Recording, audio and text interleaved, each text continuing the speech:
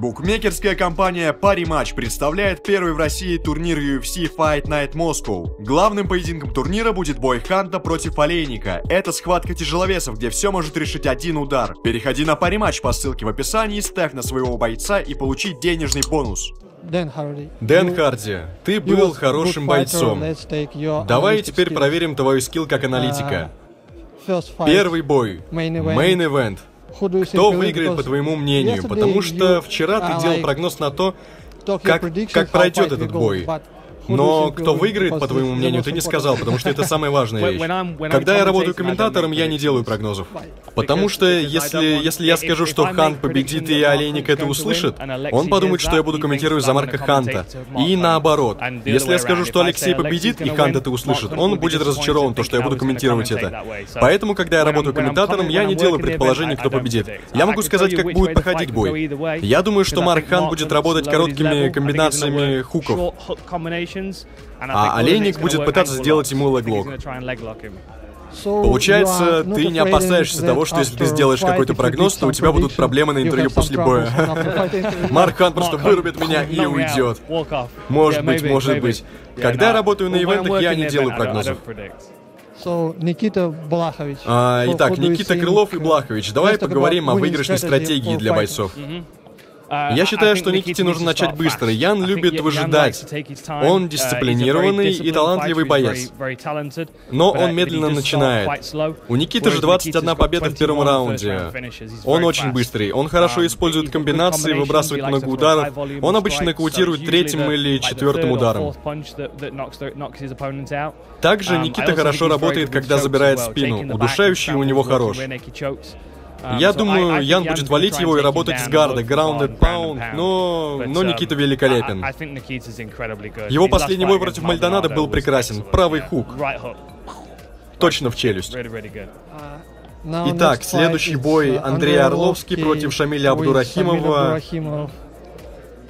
Что думаешь по поводу геймплана? Твои предположения?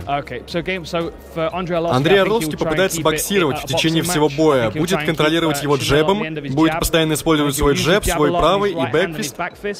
И я думаю, Шамиль попытается сблизиться, начнет стягивать его вниз и бить там, и будет работать там очень жестко. Я думаю, Андрею нужно пространство, чтобы работать и уходить от него, использовать футворк и свой бокс. И теперь Майербек Тайсумов, Дезмонд Грин. Мне очень тяжело смотреть на то, как Тайсумов проигрывает кому-либо. Я считаю, что он один из лучших бойцов в мире. Я реально так думаю. Единственное испытание для него в этом бою — это то, что Дезмонд Грин очень расслабленный и непредсказуемый. Он любит наносить удар с необычных углов, но я считаю, что Тайсумов один из лучших в мире и скоро станет чемпионом. Зубайра Тухугова против Артема Лобова. Поговори об этом бое. Я думаю, что Зубайра слишком сильный для Лобова. Лобов жесткий, у него тяжелые руки, и он наносит очень хорошие удары. Но я думаю, что Зубайра просто слишком быстрый, он слишком талантлив, его футворк великолепен. В одном из видео перед боем ты был в Польше, и у тебя был спарринг в рыцарских доспехах. О, да. В России у нас есть один промоушен, М1, и они проводят рыцарские бои в рейдже. Что ты думаешь о таком стиле боев? И, может быть, ты сам бы хотел попробовать? Я попробую это. Вообще, броня очень тяжелая, где-то 40 килограмм. И еще меч. Я бил людей рукой, так как махать мечом мне очень непривычно. Было весело. Я дрался с парнем ростом выше 2 метров. Он ударил меня прямо в грудь, и было очень трудно. Броня крайне тяжелая, но я бы попробовал это еще раз. Как ты думаешь, вернется ли Джордж Сен-Пьер, чтобы подраться с Тайроном Вудли?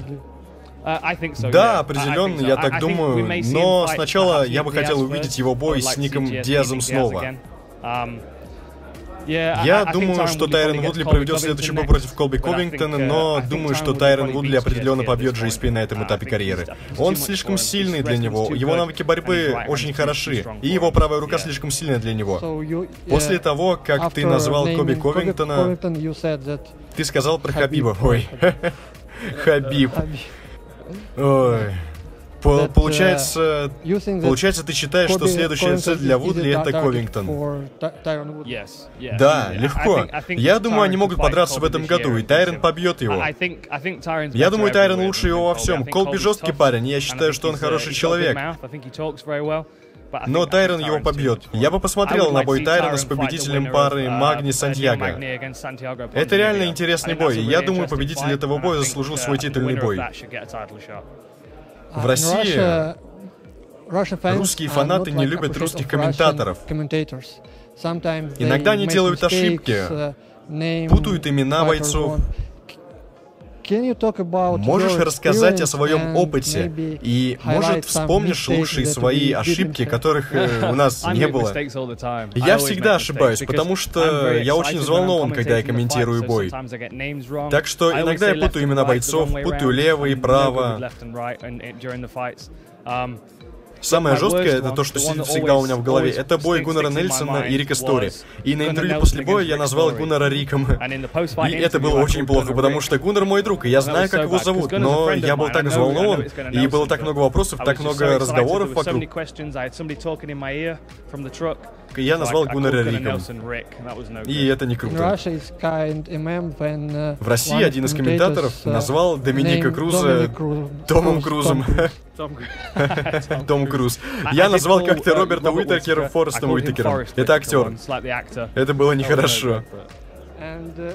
Ты знаешь, в России комментаторы всегда комментируют ночью, потому что бои в США начинаются вечером.